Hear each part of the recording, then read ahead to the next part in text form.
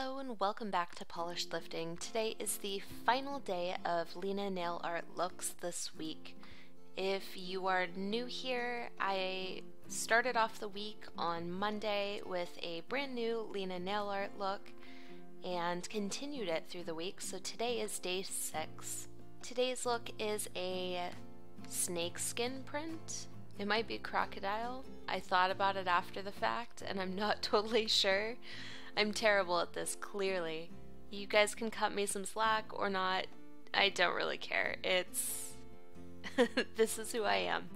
Anyway, this is the Lina Nail Art Get Wild plate, and I'm using their stamp stick in color black to do all of the stamping today.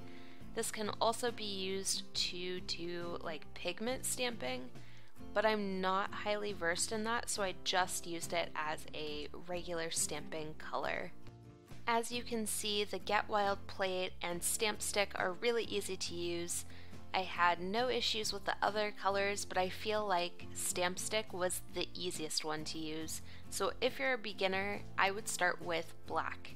And I know that's not very exciting, and if you're feeling more ambitious, definitely get the other colors, but this one is primo. As always, I'm going to finish up the look with the Fearless top coat. If you watch closely, you'll notice I am not being careful with how I apply this. I am definitely letting the bristles touch the stamping, and there was no fading, no bleeding, nothing. This is the top coat. I've been saying it all week. After 6 days of stamping, if I can't ruin my mani with this, I'm not really sure how anyone could.